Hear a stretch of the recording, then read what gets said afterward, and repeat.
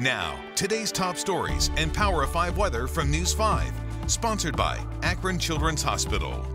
Hello everybody, I'm Tracy Carlos. Here's a look at today's top stories. A 6-year-old boy is dead after a shooting at a Cuyahoga County hotel.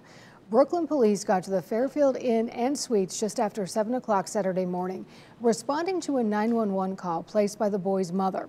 The woman can be heard telling the dispatcher that someone shot her son in the head and stomach 30 minutes prior while she was sleeping. She says she doesn't know who the shooter was, but when she woke up, she tried to take the gun from him and got shot in the hand. Brooklyn police and BCI are investigating, and police say they have made an arrest in connection with this case, but have not released any names. They tell us they will release names and more details once that person is formally charged. They also say there's no threat to the public. People taking steps in Akron this afternoon to call for an end to gun violence.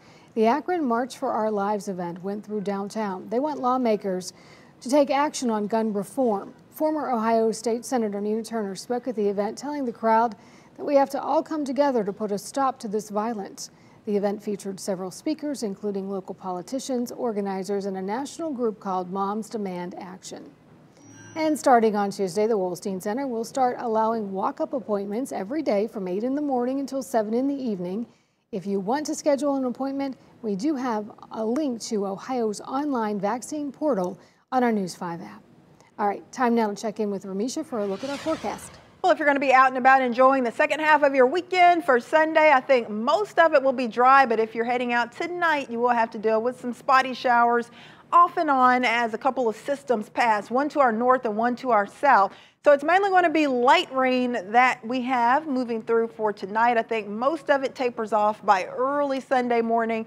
First half of Sunday, we'll have some thicker clouds, but then by the afternoon, those clouds will start to break up. And yes, there will be some sunshine to enjoy, but it will be a bit cooler for your Sunday. Down to 46 tonight, so you may need the jackets as you head out and enjoy your Saturday night. Cloudy and cool, some scattered light rain building through, so grab the umbrellas or some other form of rain gear before you step out the door.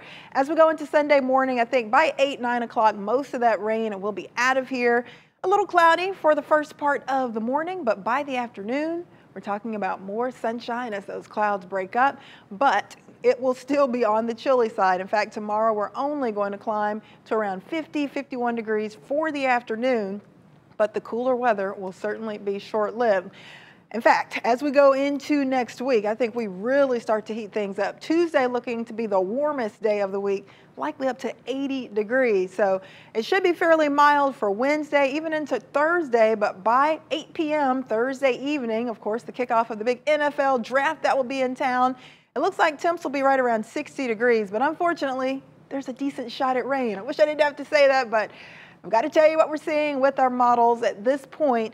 Yes, there could be some wet weather out there, maybe even a few rumbles of thunder, so prepare for that. Also, temps will be falling, so bring a jacket if you're one of the lucky few that get to head out and enjoy the festivities live in person. All the wonderful, fun action out at the NFL draft in Cleveland this year. So that will be kicking off Thursday. Before then, we'll have to deal with one cooler day on Sunday.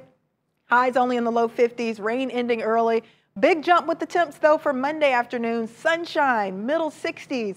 If that's not warm enough for you, look what happens Tuesday. We go all the way up to 80, so well above the norm for this time of the year, close to 20 degrees above normal. Enjoy that warmth, maybe get in a little beach time, some park time. You'll even have some warmth on Wednesday, but with that, we'll have the better shot for some showers and storms Wednesday afternoon and evening. Even more rain and storms likely for Thursday with temps close to 70. Of course, the NFL draft kicking off Thursday evening around 8 p.m. We'll be watching that closely because it looks like there will still be a decent shot at some showers around. Spotty rain for Friday as well, with temps getting a little cooler in the 50s.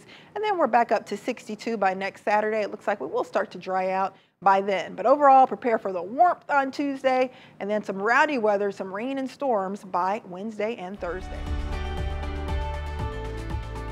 Sponsored by Akron Children's Hospital.